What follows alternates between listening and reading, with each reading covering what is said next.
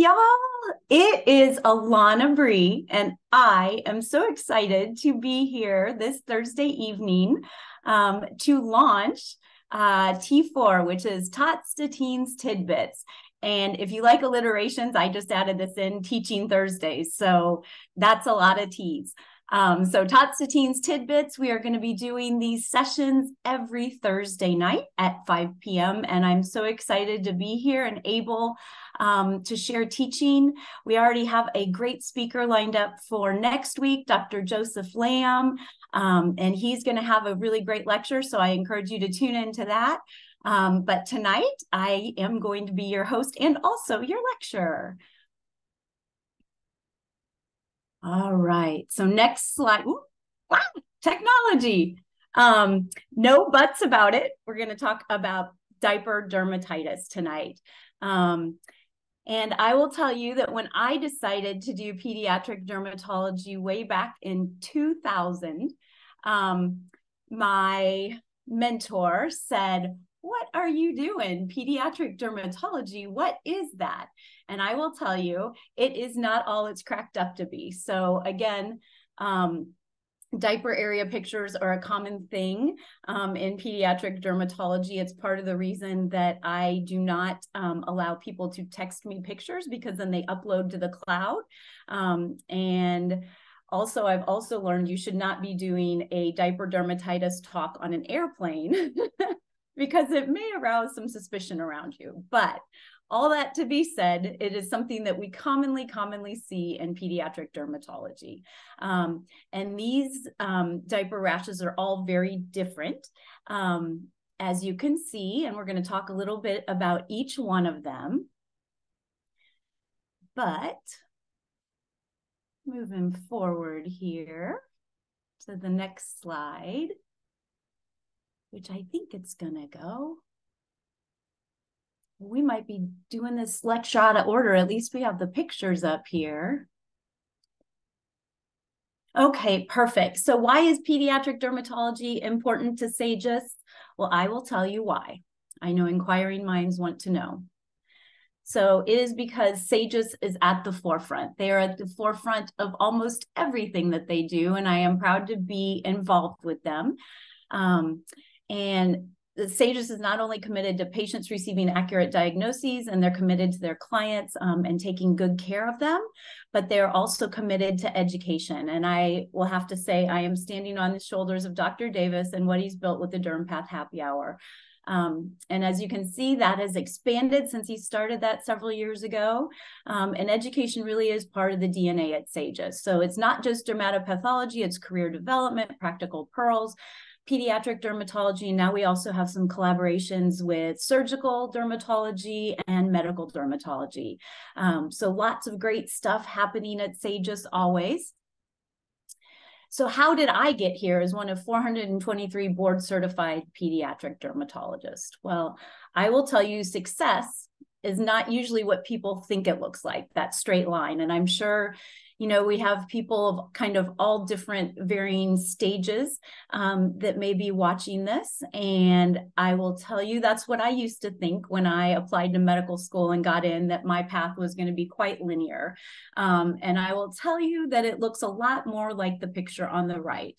And that's what I think it really looks like for all of us. But for people that are type A, that can be a little disconcerting when you realize that's going to be your path to success. So initially, I decided I wanted to do dermatology in the very last week of my third year. So I was not an ideal applicant. I hadn't done all the things necessary to really make myself a great applicant, because I was busy having 2 kids in med school with my husband, who was a student in my same class. And I thought I was going to be a pediatrician. So I had to do a lot of out-of-the-box thinking. I did match, luckily, my first year of applying in a couples match, which was remarkable considering I had taken a year off. My husband had also taken a year off. We alternated years off to be at home with our kiddos when they were little. So got into dermatology in the same city as my hubs. And I only got 3 interviews, which they say you have to have so many. So take heart for all of those that may be applying to dermatology. I only got 3 interviews, one at my home institution, one at the location where I matched, and then the other one was just a pity interview because my husband got interviewed. And they even told me that that would be an uphill climb for me at their institution. But despite that, I finished well my pediatric dermatology my dermatology residency, and then we were in St. Louis, so there was no formal pediatric dermatology fellowship at the time. So I had to fly back and forth to Chicago Northwestern to train there with the great pediatric dermatology mentors I had there. Then I became the director of pediatric dermatology at St. Louis University and started up the program in Cardinal Glennon Children's Hospital. Then my husband decided he wanted to do fellowship in Texas. So here we come to Texas. And I had a great academic career at Texas Children's. I was an author, a lecturer, a researcher. I got an NIH grant.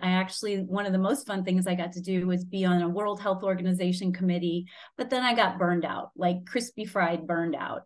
I did some mission work. And how I landed in this dream job is because of Dr. John Cangelosi and just his forward thinkingness and all that he does. But started as the director of Pediatric Dermatology Collaboration this year. And I have to say, I'm just thrilled because of that. I love to teach, I love to mentor, and that's really what this role is all about. I've also been able to be an advisor and speaker for CERAVI as well. And then my kind of heart and soul, aside from my position with Sagis, is the nonprofit that I founded, Made a Masterpiece. And you guys will have to check that out. But I am proud to say that Sagis is our official sponsor of Made a Masterpiece. And with John, we've received nearly $100,000 from Sagis over the years. So they really put their money where their mouth is. And again, I'm just so thrilled to be a part of this and to be launching this teaching with y'all tonight. So I was just going to start a little bit about the history of pediatric dermatology, and hopefully some of you who are listening are interested in becoming a pediatric dermatologist and joining the other 423 of us in the United States. They actually had the first international symposium in 1972, where the International Society of Pediderm was founded. Then the Society of Pediatric Dermatology was founded the next year in 1973 here in the US by some really great mentors, physicians, and people really that began that. And some of their names may look familiar because they're on a lot of the pediatric and neonatal dermatology textbooks. And then the first issue of our journal, Pediatric Dermatology, was first published in 1982. We became recognized by the ACGME in 2000, who now oversees the fellowship approval process. The first subspecialty certification exam was given through the American Board of Dermatology in 2004, and I sat for the second one. And it is a growing field that's really exciting. I will tell you the lasers have now expanded into pediatric dermatology surgery, which is really amazing and incredible. Lots of good mentors, then expansion in research through the Pediatric Dermatology Research Alliance, which is a great supportive collaborative group as far as advancing pediatric dermatology knowledge. And now there's 39 fellowship programs in the US as of 2022. And before we launch into this, I just want to express my gratitude for 2 of my mentors. And for anybody listening, I would go out and find a mentor that you love and that loves you back, because they will kind of be your lifeblood throughout your career.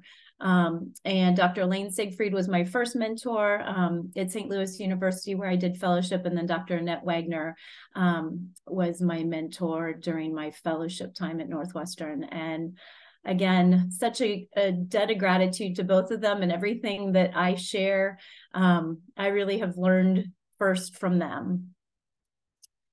So back to diaper dermatitis, why we're here. And again, these little lectures are going to be little tidbits, little bite-sized nuggets of knowledge.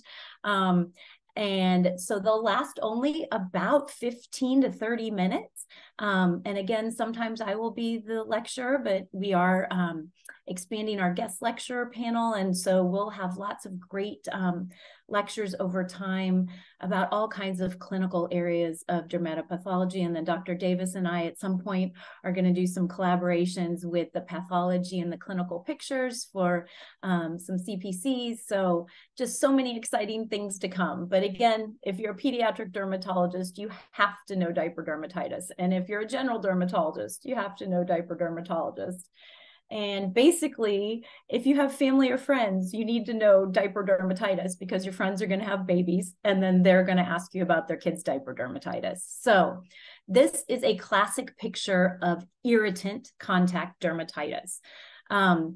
This can also be an allergic contact dermatitis, but typically it is related to just irritant dermatitis. And you can always tell this. It's usually very well demarcated, just like you see here in this picture. It usually is bright red just because of the irritation potential. And like I tell my families, what's irritating continues to happen in the diaper area. It's also very common with what some people call drool dermatitis because babies drool a lot. I treat them actually very similarly. But irritant contact dermatitis, again, is always going to have that bright red color. And then it's going to have that well demarcation. And it tends to avoid the creases because what is irritating usually is not in the creases. So you shouldn't have them in the folds of the skin. It'll be more on the contact surfaces where irritants may be touching the skin.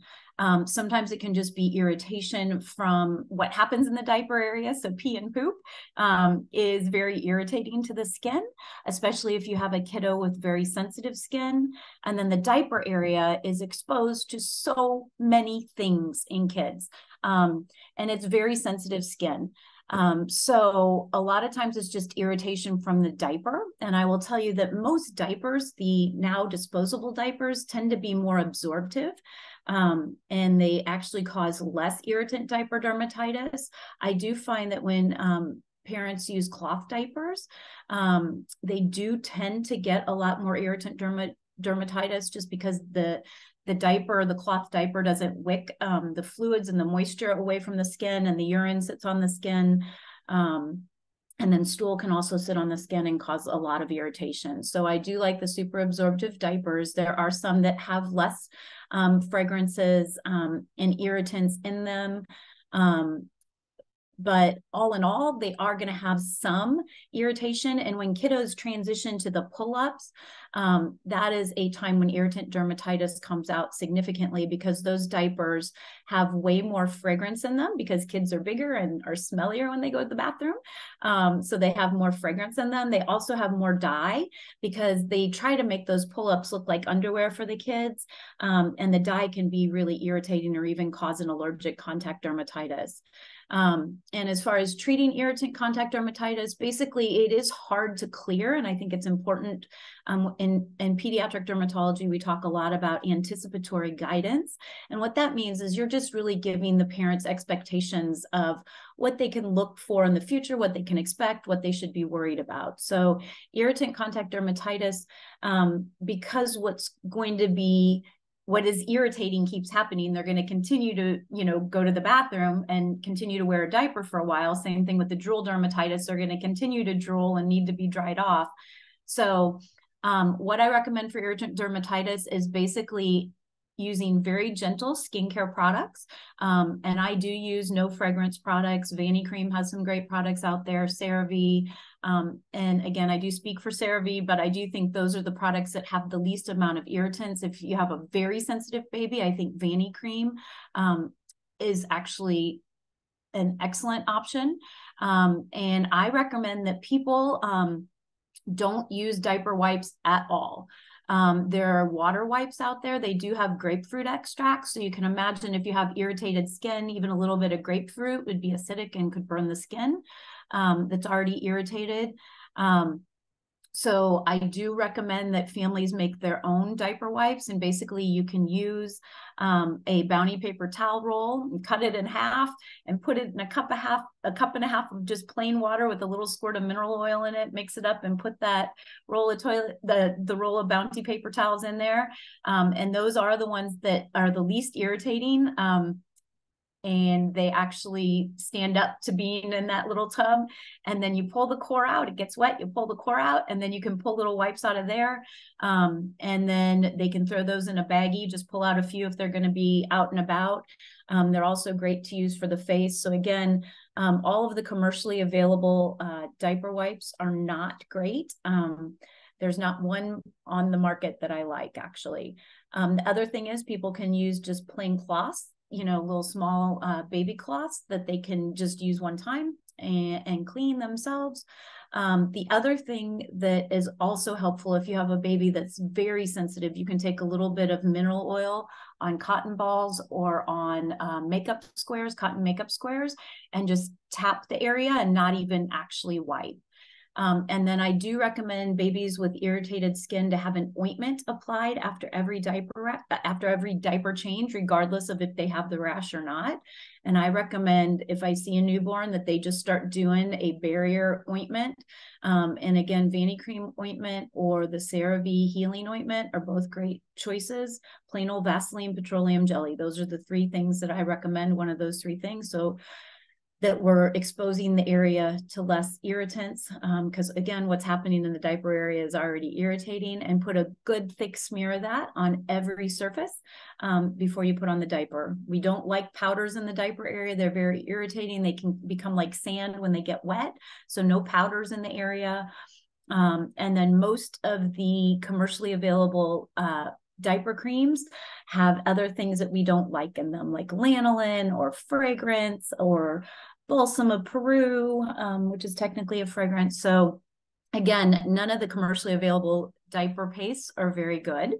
And then the only other product that I'll sometimes recommend is just plain zinc oxide ointment.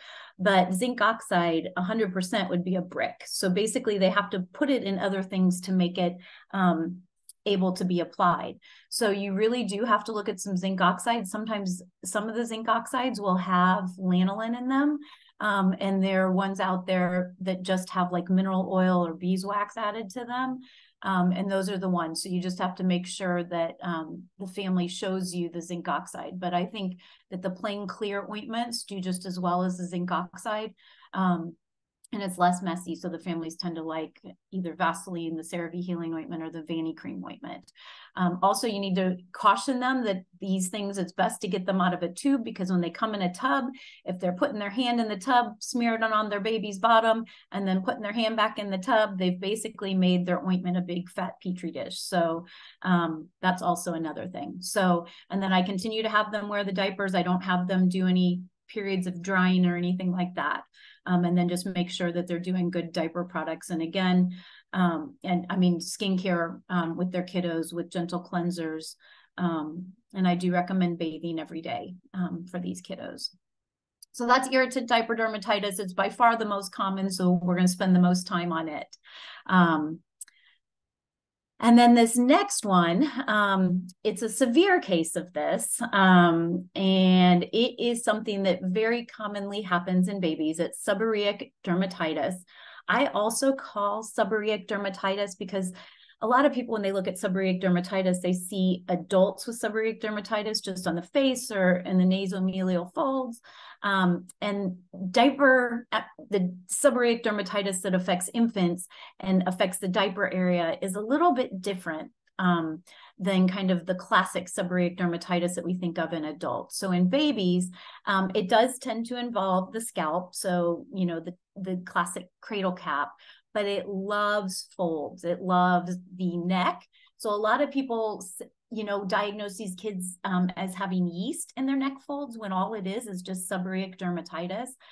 So again, if I see a baby that has cradle cap, I always look behind their ears. That's another place that likes to hang out, in their neck, in their axillary areas, and in their inguinal folds and diaper area, as well as any little skin creases and their fat rolls on their arms and legs.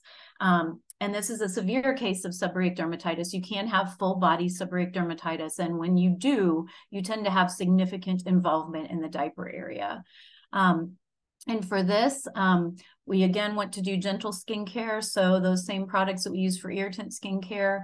I do like the babies to be bathed every day just because it puts moisture back in the skin, gets the things that irritate off the skin. And we know any inflamed skin is at risk for a secondary infection. So it also decreases the colonization on the skin.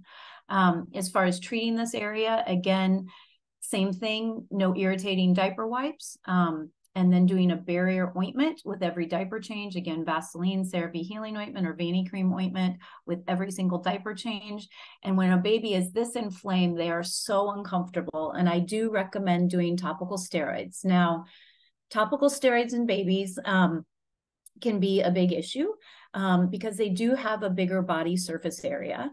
And the diaper area is under occlusion. So that does increase the potential absorption. And I have seen babies that have, gotten too much topical steroids, toddlers actually. I've never seen a baby get this.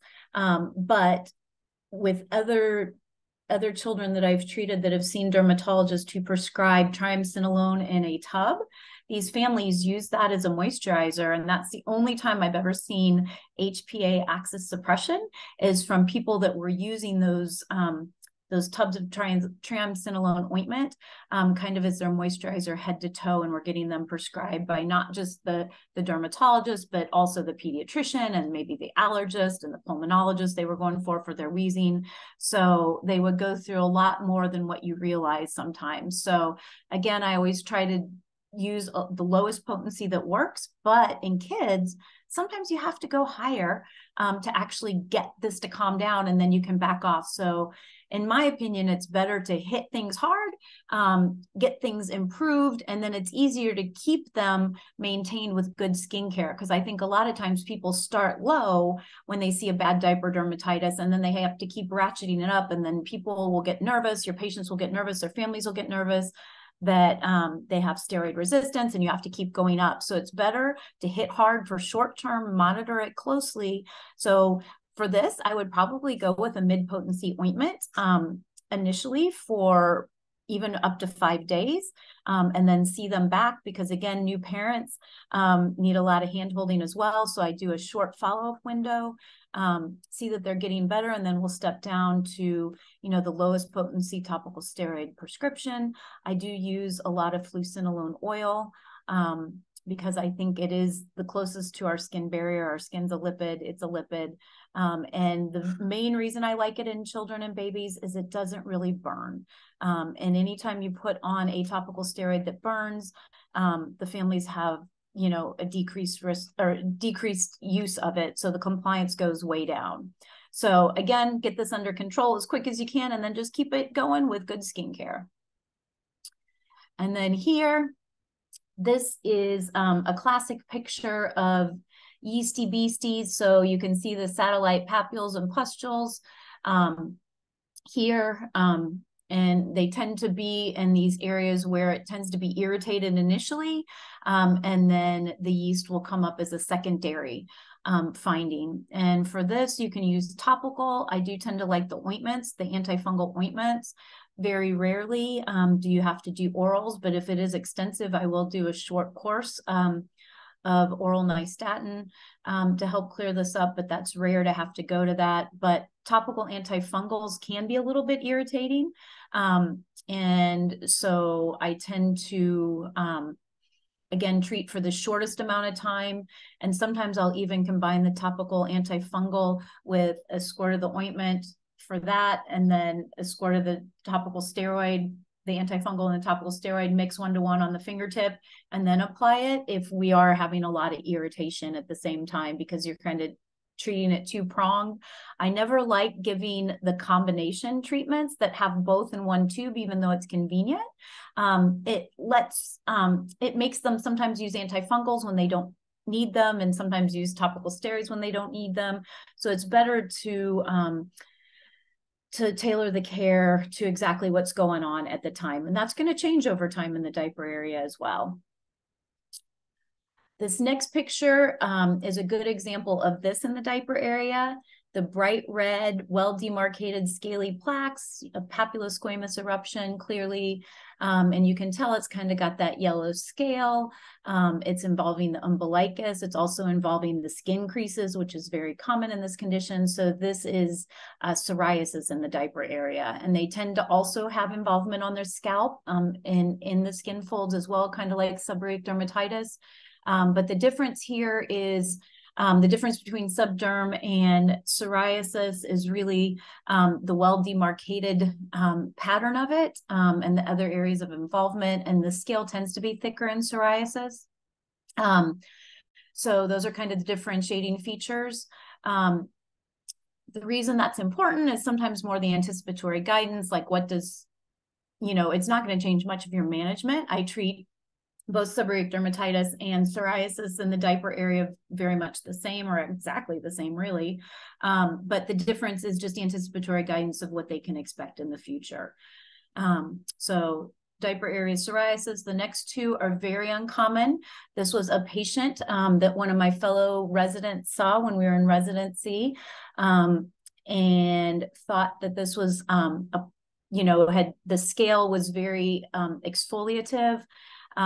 And the resident that saw the patient first in the ER thought that this might be a positive Nikolsky, and said that the child had Stevens-Johnson syndrome because the baby had been sick and had some fevers and been on, antipyretics. So I think had been on some Tylenol and ibuprofen plus different antibiotics. And this is a classic board question, a picture like this, but this can be the presenting sign of Kawasaki's disease. So very different from Stevens-Johnson syndrome or, TEN. And if you're in your differential, you might think of staph scalded skin, but they're going to have the perioral furrowing and scale there as well. And this baby also had kind of like a hive-like eruption in other areas. So again, this can be a board question. And they'll show you this picture and say, what can this be a presenting sign of? And again, Kawasaki's, which we'll have a lecture about that at some point in the future. And then this last one that we're going to go over, the petechiae here are what give this away. So this is histiocytosis. This does like to be in seborrheic areas, if you will. So in the diaper area, the skin folds tends to be, again, on the scalp, behind the ears. And these babies will have more of this petechial eruption, which you can see kind of throughout the abdomen. So non-blanching papules within the background of erythema. And really the other inflammatory dermatitis, diaper dermatitis, you don't see this petechiae. So if you see an inflammatory eruption in a seborrheic distribution with petechiae, you should really be thinking about histiocytosis and getting a workup and referrals so that the baby can be evaluated for that further with your colleagues. So that ends this exciting first talk on diaper dermatitis, no buts about it. And I will tell you, I am so excited to be doing this with you every Thursday. And I'm just looking forward to lots of good PD derm teaching. For now, I will sign off, and I hope you guys all have a good night.